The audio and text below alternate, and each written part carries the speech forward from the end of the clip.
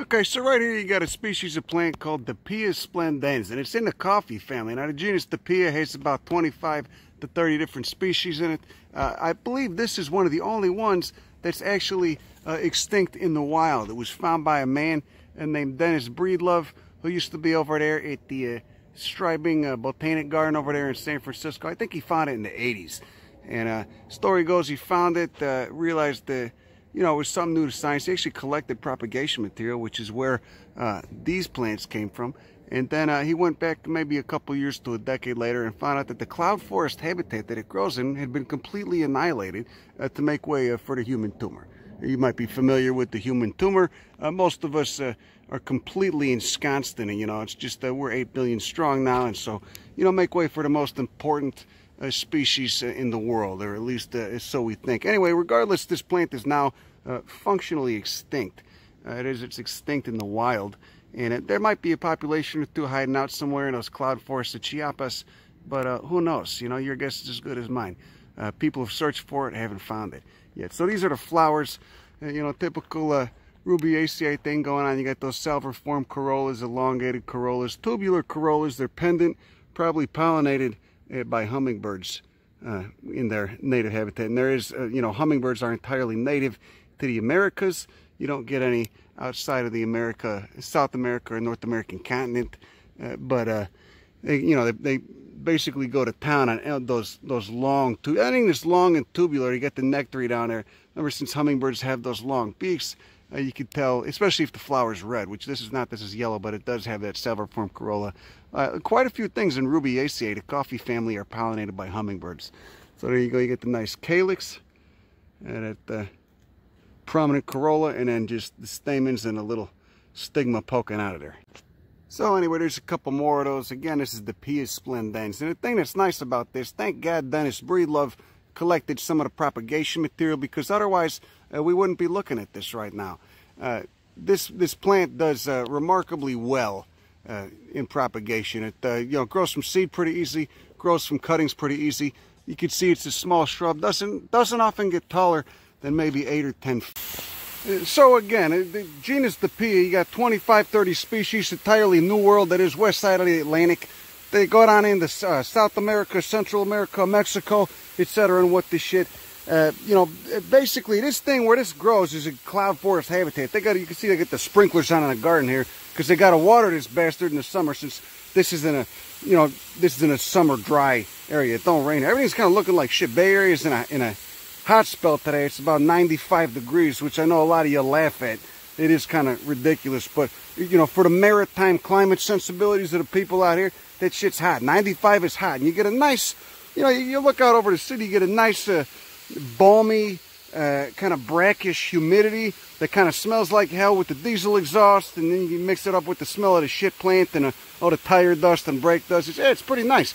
So you know, they got a water here, but you know, where this thing grows, where it's native to, of course they would be getting, you know, just dumped on in the summers. Chiapas cloud forests up there, you know, you got pines, oaks, magnolias. They'd be getting dumped on in the summers. They get all those nice tropical storms, get a lot from the Gulf of Mexico, etc. You know, so you got those warm ocean currents that just all evaporates and then just dumps on some of these cloud forests. Pretty amazing habitat. Again, this species is functionally extinct. I mean, it is extinct in the wild because you know, the habitat it grows on was basically demolished for probably cornfields and agriculture, etc. So you just expect to see more of that. I'm sure in our lifetime, you know, there's going to be plants I've probably shown you that won't be there in 40 years. You can think of a few off the top of my head. Anyway, so I was just saying, you know, it's you know, the human tumor, etc. We're all kind of, you know, it's basically being sheltered from nature. You know, the real world. The real world, of course, being the world that's been here for millions of years, versus the world we just made up in the last 100, 200 years with the billboards and the freeways and all the ugly shit, parking lots, retail economy, etc. Just, you know, absolutely no ability, you know, for self-regulation or control whatsoever. So you're going to see more of that. But yeah, it's a shame too, because it's you know, I think that's what makes people stupid. Basically, is being sheltered not only from nature but just from the world in general. You know, all the racism you see, that's mostly caused by people not traveling, not experiencing other people. And then, of course, take that to another level and think about just the amount of people who have no idea that any of this shit is out there, don't care. Their world just pertains to what they know, just which is, you know, working a job you hate, commuting 2 or 3 hours to work every day, and it's a depauperate existence, and my sympathies are with you. By no means am I shitting on you. I'm just saying it's fucking sad and tragic. So that's why, you know, I make a couple more of these videos, show you more shit like this, and maybe get people excited about the world, get a wider perspective on the world instead of this depauperate, narrow view, you know, just completely oblivious to what else is out there. There you go. There's a real nice specimen. They got 4 or 5 of these. And they got some good genetic diversity too. You know, since they collected a number of seeds when they originally discovered this plant, and they went back, collected another round, and oh, there's the sprinkler.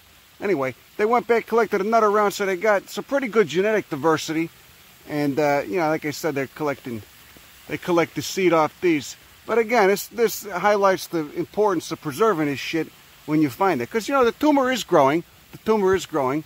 And many of you might like that fact. You know, I think it's kind of a shit for brains approach to it all. But anyway, this thing would be completely extinct were it not for Botanic Gardens, etc. You know, and of course, you know, normally when you're describing this stuff, they want you to put it in a way so that the idiots can understand. You know, so they normally talk about economic importance, anti-cancer properties, etc. You know, similar bullshit. But that shouldn't be the main reason for preserving this stuff. The main reason to preserve this stuff is because it took millions of years to evolve. It's part of the intact ecosystem in which it evolved.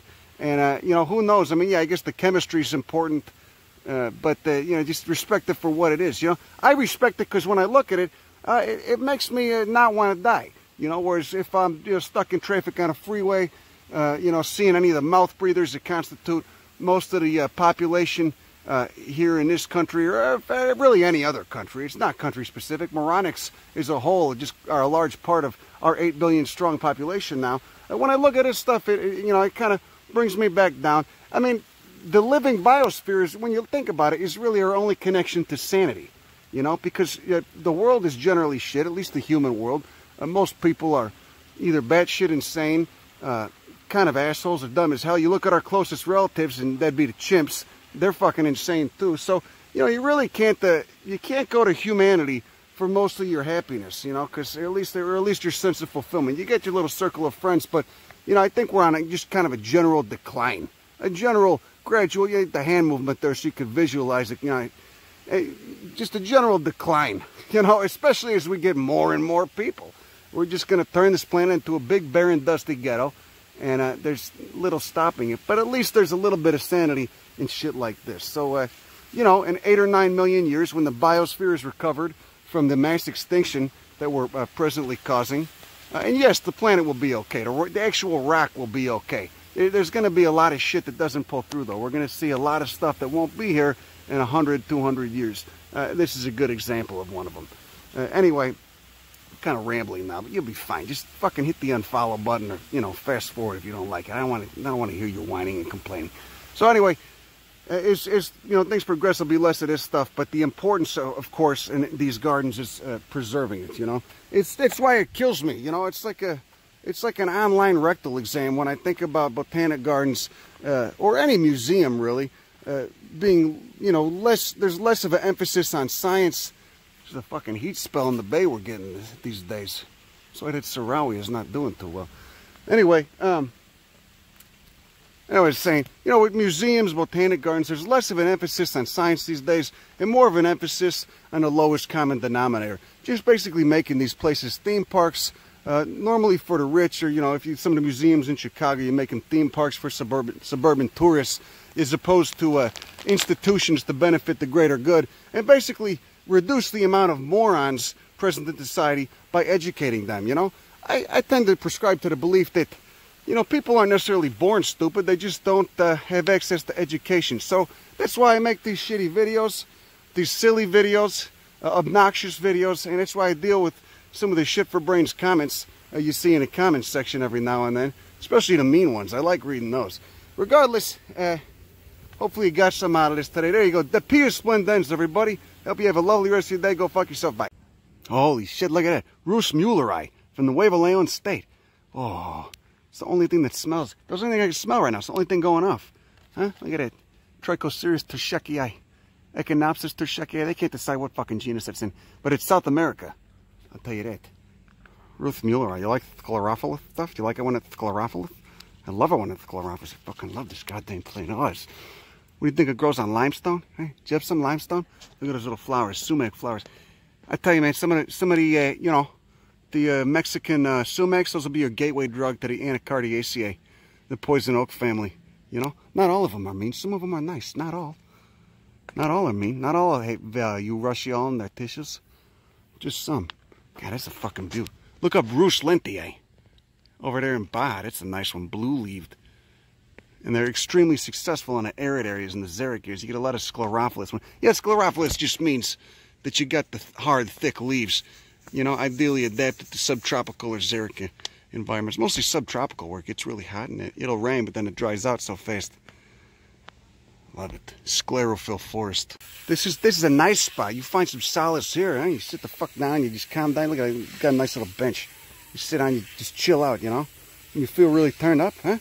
Anyway, this is Metasequoia glyptus terboides, and these were some of the first seedlings to be grown after this plant was, quote, discovered by Ralph Cheney, this paleobotanist, in the 1940s. You can see they're doing pretty good. They're pretty big.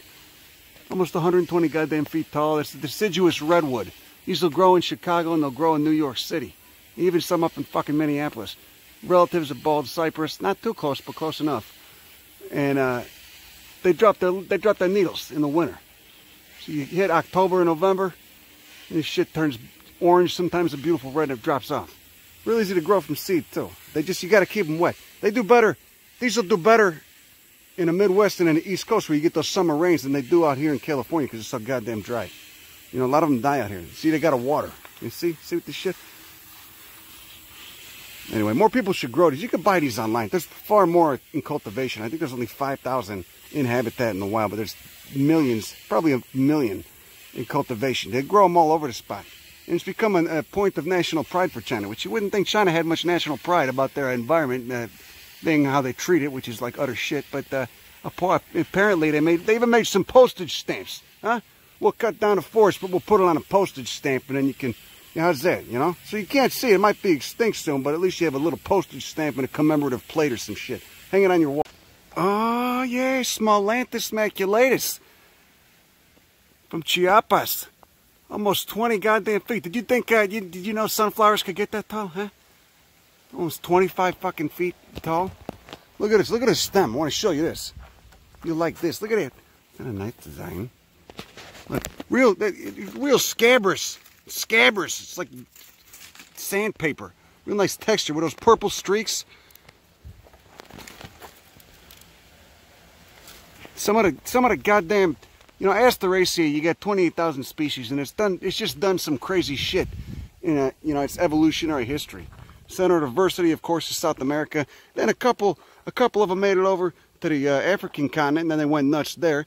You know, when it came up gangbusters, speciated, evolved, diversified, whatever. And a couple of them came back over to the Americas after that. And then, you know, some of them spread to the east. And you had, what, 50 fucking million years to evolve and come up with variations on a theme. And some of them are very successful. Don't even get me started on the silver swords in Hawaii, which, of course, evolved from what is a very small, diminutive annual that grows out in California. You know, the tarweeds, but then you take them to Hawaii, you let them loose on an island, you get the island speciation effect. They come up with all kinds of different, you know, goofy ideas about what to do. One of them decided it was going to evolve into this 6-foot-tall monocarpic plant that lives for 30 years, flowers, and then dies, whose foliage is just, you know, bright blue and glandular, and which grows on a volcanic, the high elevation volcanoes. You know, just barren, rocky lava rocks and shit. Asteraceae is a wonderful family, and Smallanthus maculatus is just more proof of that. Go fuck yourself.